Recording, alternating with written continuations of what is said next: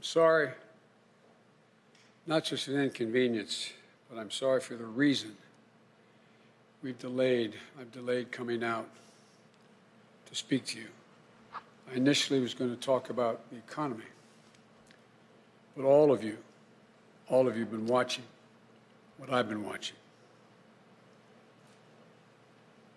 At this hour, our democracy is under an unprecedented assault, unlike anything we've seen in modern times.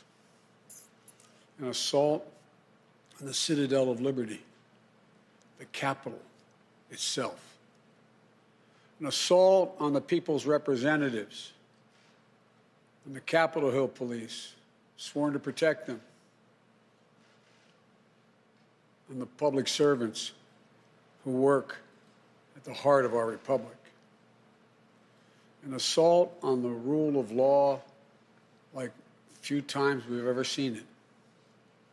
An assault on the most sacred of American undertakings, the doing of the people's business. Let me be very clear. The scenes of chaos at the Capitol do not reflect a true America, do not represent who we are. What we're seeing are a small number of extremists dedicated to lawlessness. This is not dissent. It's disorder. It's chaos. It borders on sedition. And it must end now. I call on this mob to pull back and allow the work of democracy to go forward. You've heard me say before in different contexts, the words of a president matter, no matter how good or bad that president is. At their best, the words of a president can inspire. At their worst, they can incite.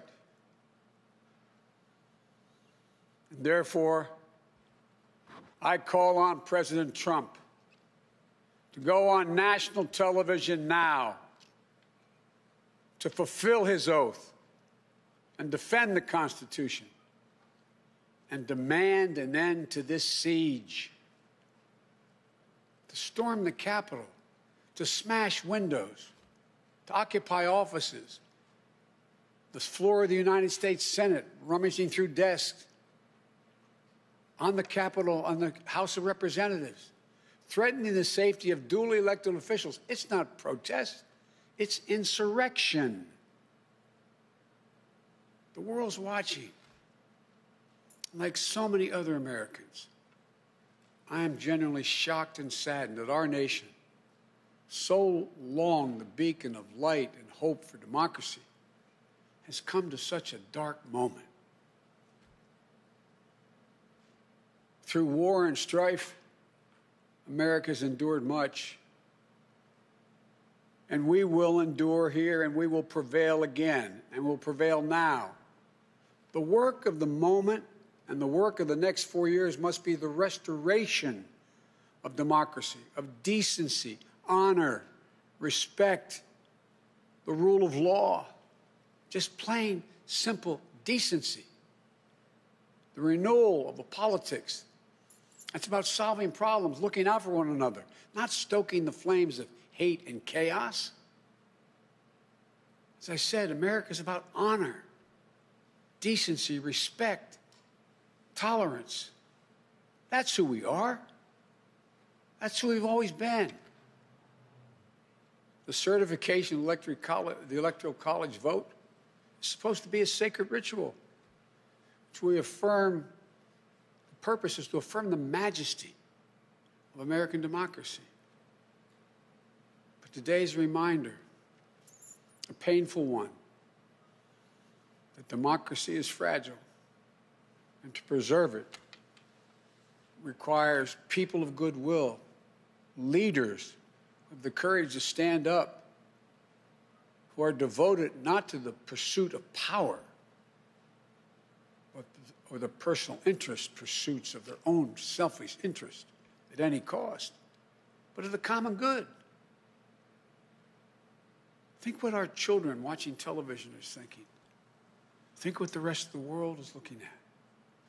For nearly 2.5 centuries, we, the people, in search of a more perfect union, have kept our eyes on that common good. America is so much better than what we've seen today. Watching the scenes from the Capitol, I was reminded, as I prepared other speeches in the past, I was reminded of the words of Abraham Lincoln in his annual message to Congress, whose work has today been interrupted by chaos. Here's what Lincoln said. He said, "We shall nobly save or merely lose the last best hope on earth." Went on to say, "The way is plain, peaceful, generous, just. A way which, if followed, the world will forever applaud and God must forever bless." The way is plain here, too. That's who we are. It's the way of democracy, of respect, of decency, of honor, and commitment as patriots to this nation. Notwithstanding what I saw today and we're seeing today, I remain optimistic about the incredible opportunities. There has never been anything we can't do when we do it together. And this god-awful display today is bringing home to every Republican and Democrat and Independent in the nation that we must step up. This is the United States of America. There's never, ever, ever, ever, ever been a thing we've tried to do that we've done it together. We've not been able to do it.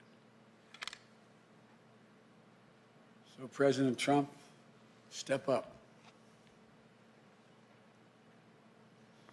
May God bless America. May God protect our troops and all those folks at the Capitol who are trying to preserve order. Thank you, and I'm sorry to have kept you waiting. We've seen today, Are you concerned about your inauguration, sir? Sir, have you spoken to McConnell today? Are you concerned about your inauguration, sir? Are you concerned about violence? I am not concerned about my safety, security, or the inauguration. I am not concerned. The American people are going to stand up, and stand up now. Enough is enough is enough.